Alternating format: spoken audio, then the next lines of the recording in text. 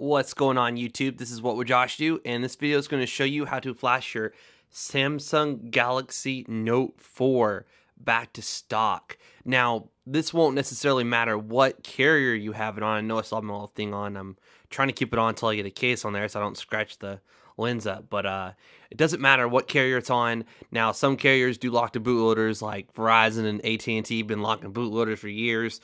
If you bought a Note 4, a Note 3, an S4, an S5, anything like that from Verizon or AT&T, you should just know right away, hey, it's going to be locked. There's not much I'm going to be able to do for it. I'm going to have to wait for some Loki or some kind of, hack out there for root, but then I'm not going to have an unlocked bootloader. So this may or may not work with AT&T or Verizon, but it should work with Sprint. It will work with T-Mobile. It will work with the International, and we're going to show you how to do it.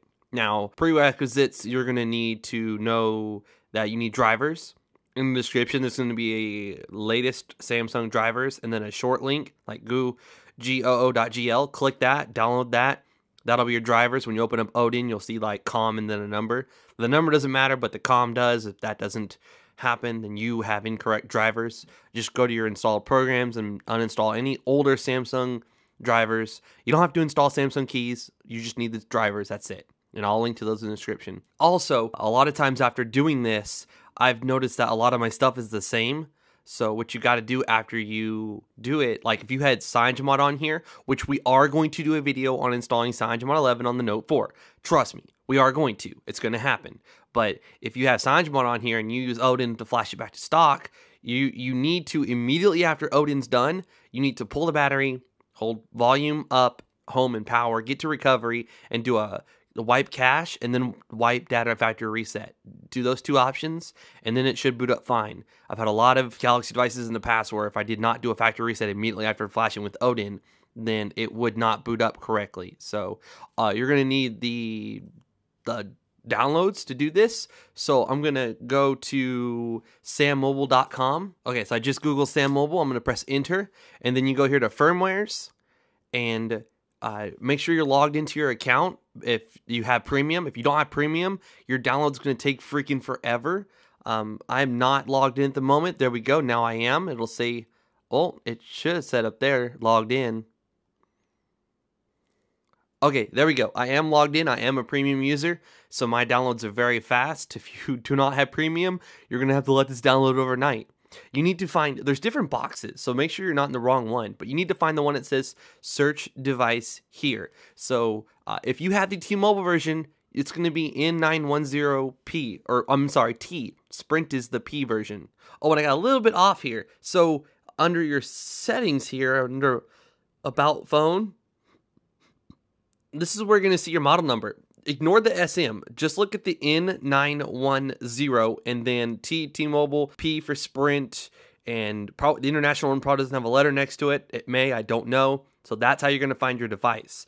And we are on NIH at the moment. We are going to update to NJ7. Now, if you're watching this video months from now, there's been several updates. This thing got lollipop, etc. Ignore my baseband in this video. I've had people comment on previous videos going, well, my baseband says this. Can I still do it? Will it work? Ignore my baseband. I'm just letting you know what I have now so you can see the differences later on after I do it. And if I go to software updates and I check for updates, this is the reason I'm making this video. I didn't want to flash this thing stock. I'm loving this phone. I'm absolutely loving it. The operating system on your device has been modified in an unauthorized way. We're not going to use Samsung keys. We're going to do it manually using Odin. That's why I'm making this video. So, again, I'm on NIH. I'm updating to NJ7. If you're on a Sprint version, then my baseband's going to be completely different than yours. So just ignore that. Ignore that. I'm just showing you this is what I have now. It's going to update, and yours is definitely going to be different than mine. If you have NIH, then you have the T-Mobile version, and you're on the previous update that's from what's out now. So also, please, this is going to reset your device if you do the factory reset after it happens. It may not reset your device if you don't do a factory reset after flashing this, but what I did was I went to Titanium Backup, and then I just went to Backup and Restore. I backed up any old little app here, backup, it's done, and then it said emulated, so it was on my internal storage. I opened up the stock My Files app right here, and then I went to my internal storage, and then I went to my titanium backup folder. I hit move, and then I went to my SD card, and I pasted it. As you can see, I've already done that. It's already there. So now when I open up titanium backup, you're going to notice that it says external SD card. That means when we reset this device and the internal storage gets wiped, we don't have to worry about it. It's going to be fine because we have everything on that external SD card. And then when we reroot after we do this update, which we will do, you'll go to menu, preferences, backup folder location, detect whole device, and you should see this option right there. If you see internal or emulated, then you need to go to your Files app, move all that over to your external storage, and then you can press on it, use current folder, back out. Titanium backup might reload, or you might have to reload it yourself, and then it'll say external SD card. That's important because if you want to keep your stuff, then you're going to need to make sure you follow along with this part of the video. Okay, so we have our stuff backed up. After we do this, after we reroot with CF Auto Root, which you can go to my video on how to do that. It is right here. The Note 4, easiest way to root the Samsung Galaxy Note 4. This will work after you update. So, okay, enough talking. That model number, the N910T, mine, I'm going to go N910. And if you have Sprint, you'll type P. Sprint doesn't have any posted yet, but T-Mobile does. So look at this. You can choose which one you flash. Keep in mind, sometimes flashing an older one on your newer one will cause your device to not work. So please, unless you absolutely know what you're doing, go with the latest version, which is NJ7, and it's right here. And then on premium, I can hit this little fast premium thing, and I can download at extremely fast speeds. Now, you're going to want to download this if you do not have a premium account because it's going to take freaking forever. If we click show downloads, I'm not using my wireless AC adapter, so my max speed is 72, but my maximum internet is actually 136. So even the wireless card in here cannot do my fastest internet possible. I will post something right now that shows you just how fast I download from Sam Mobile using a premium account in my internet. So as you can see, we're taking 7 minutes with this crappy little Wi-Fi on the laptop here. And then let's just go ahead and close that out because we already did this. I backed it up to my Dropbox here. So here we go. This is in my Dropbox. I'm going to go ahead and double click on it. You can pretend this was your download folder and it's done downloading. And you'll see this little file here. You'll just take it and you'll drag it to your desktop there. And this may take a little while. This is just a little crappy i3, so this does take quite a minute. While it's doing that, we need to hop back over to Sam Mobile site here, and you're going to see Odin 3.0, could be 3.10, could be 3.11. As of right now, it's 3.09. So we're going to click on that, and then we're going to let this load up here. We're going to hit download to my computer, wait for it to download, and once it's done, then it's going to be like a little zip file, and we're going to extract that. This rest of the video shouldn't take that much longer. It's just, I just wanted to go ahead and, are you kidding me? Okay, I'm going to get my Odin from my Dropbox real quick. Okay, so here's my Odin right here. I'm just going to double click on that. You can pretend, again, this was your download folder and it finished downloading. What we're going to do is we're going to copy this over to our desktop here. And now this huge file here is done downloading. You can see it right there, N910. Yours could be P, mine's T. Yours could be the international version, I don't know. So we're going to post our little Odin thing here. You'll just right click, extract to, and it'll make it. What you could do is create a new folder on your desktop called Root Note 4 if you don't want to do all this, and you can just drag all these files into it and then drag this file into it. I let Odin create a new folder, or I let 7-Zip create a new folder for Odin, so I'm just going to take this and drag it in there like such, and now that's in there. We're going to launch Odin here, run it as administrator. You might get a little pop-up saying, do you want to allow this? Go ahead. And you want to leave everything the way it is. Do not check repartition. Do not do that. We're going to plug in our cable to our USB 2.0 port on our computer. And then on our phone here, we're going to go ahead and power it off. and let it shut down all the way. And then when it shuts down, we're going to hold volume down, home, and power. I'm sorry this is taking a little bit longer than I wanted it to. Before editing, we're hitting about 10 minutes now. And I wanted to make sure you're absolutely aware of everything. If you have any questions, hopefully I answered them before getting to this part in the video. So volume down, home, and power. When we rooted our phone, we hadn't tripped Knox. This will be my first time seeing what Knox looks like after you trip it. Yep. 0x1. That means you tripped Knox. Now, flashing this stock ROM will not trip Knox, but rooting it will. So if you want to flash stock and you haven't rooted it, like if you just want to flash stock for the heck of it, you will not trip root just doing that, or trip Knox just doing that. So we're going to plug the phone in here, and then it should say COM and then a number. Again, if you don't have COM and then a number, it could be 1, it could be 9, any number, just as long as you see COM and a number, then your drivers are messed up. I already told you that. I'm not repeating myself again. So on this one, you'll need to go to AP right here, and then you'll need to make sure you make absolute sure you're flashing the right one.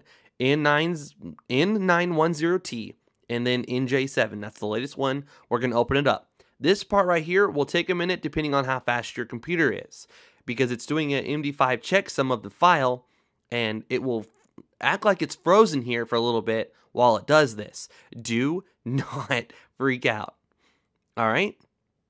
Do not freak out.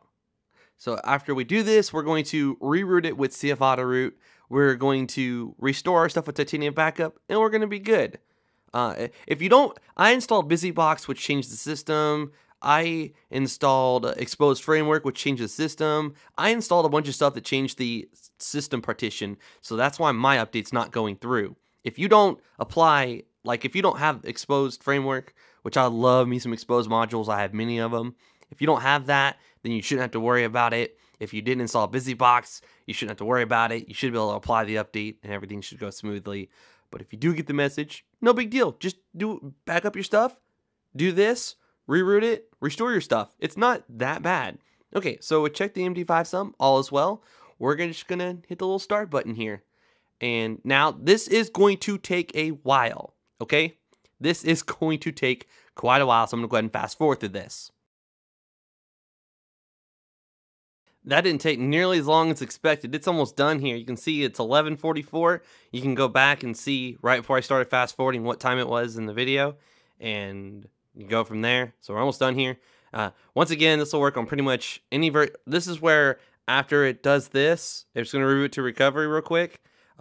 After it does this, this might actually be erasing just the cache or the data. I don't know what this is erasing here, but after you get to this screen, pull the battery, hold volume up, home, and power until you see recovery booting, let go, and then choose wipe cache partition, press power button to confirm, and then use the volume button to navigate.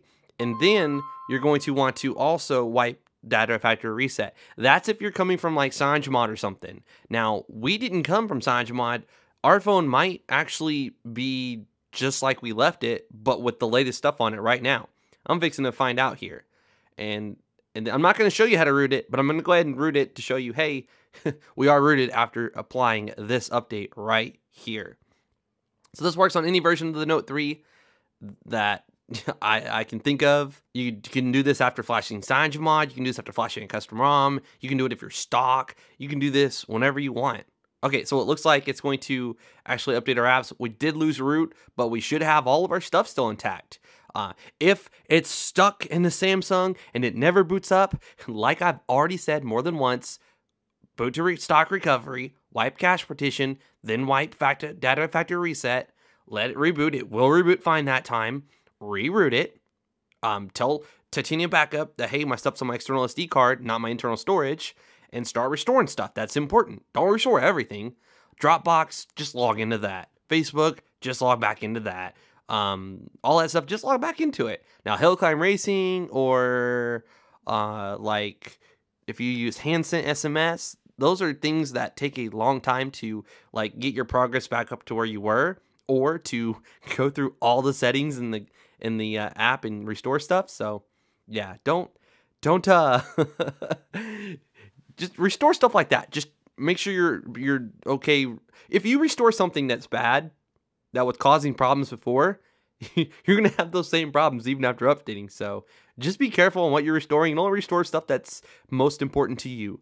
So we're gonna go to our system here and see what we have under About Phone, and we're done with the computer at this point, except for, you know, flashing Super SU. So I wonder if my finger will work here once it boots up. I guess to the point where it will detect my thumbprint, or will it not? Okay, it's starting up here. There we go. All right, sweet. Sweet. So root will not be working right now because obviously we updated the system and it wiped that out. So let's go to Super SU here and see what that says. Okay, so binary not installed. That means you're unrooted. That, you see the screen, you're unrooted. That's all there is to it. So let's go to settings here and let's go to About Phone. And what do we see here under About Phone? Where's About Phone?